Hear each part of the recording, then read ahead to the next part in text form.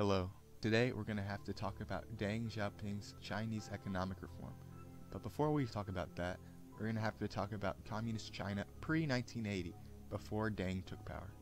Leading up to 1970, the Chinese Communist Party had attempted many ambitious projects, including the Great Leap Forward and the Cultural Revolution. This left China in both political and economic turmoil during the 1970s, and when Mao Zedong died in 1976, a power struggle ensued. When Hua Guofeng was chosen as Mao Zedong's successor, Deng Xiaoping was allowed to assume a position of power in the government, ultimately allowing him to enforce his pragmatic policy. But who was Deng Xiaoping?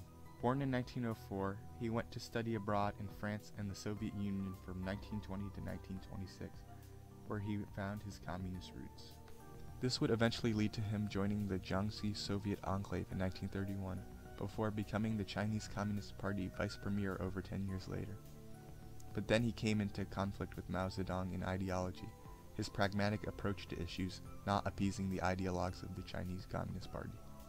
He was eventually attacked by radical supporters of the Mao regime during the Cultural Revolution and was forced to go into hiding. But as the political situation became more turbulent in China, he was allowed to be reinstated as the deputy premier in 1973. His next challenge would be a political struggle against the Gang of Four, a group which contested for power on behalf of an aging Mao Zedong. However, this time, Xiaoping's more pragmatic approach to policy allowed him to gain the upper hand, and with the death of Zhao Enlai and Mao Zedong, the Gang of Four was put at even more of a disadvantage, being eventually arrested by 1980. This allowed Xiaoping to become even more prominent, eventually assuming the role of leader of Communist China. Looking at the Chinese situation from a more practical point of view, Xiaoping had realized that China would not prosper without a capitalist-based economy. This led to him enacting the following three measures. He gave the peasants private property to own and switched away from collectivization. He allowed for relatively more open markets and lessened the state control over the economy. He also focused on improving relationships with other countries and allowed for an increase in trade. Xiaoping believed that rewarding industry and initiative with material incentives would foster economic growth. So he discontinued collectively run state farms and replaced them with peasant farming, the peasants having individual responsibility over what they farmed. He also gave more power to industrial enterprises and allowed them to have the ability to determine production levels and their specific pursuit of profits. He also sponsored more international commerce with other nations.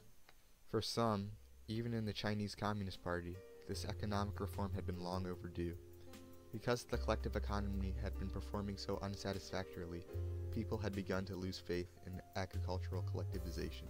A system that, quote, gives payment in accordance with actual production, end quote, was seen as an improvement by the office of the Chinese Communist Party at the time. But some believe, even in more recent years, that these revisionist tendencies go against what Mao Zedong championed in the first place. In the 10 declarations of the Maoist Communist Party of China, made March 22, 2009, it is said, quote, "History has shown that if the revisionists get into power, then the workers and peasants shall be cast down.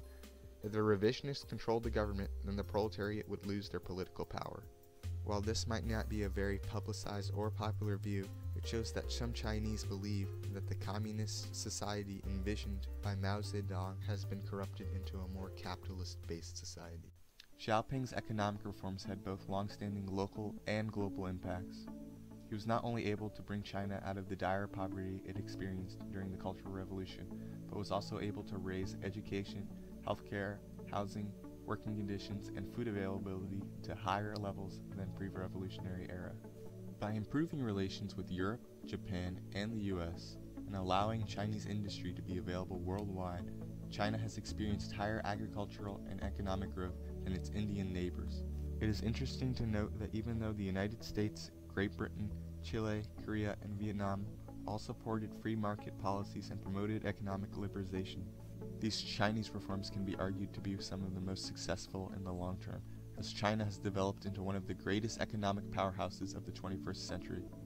With its pragmatic style of leadership, this could see China have more impressive growth throughout the 21st century, but they will need to avoid the development of economic and social inequalities that led to their communist revolution in the first place.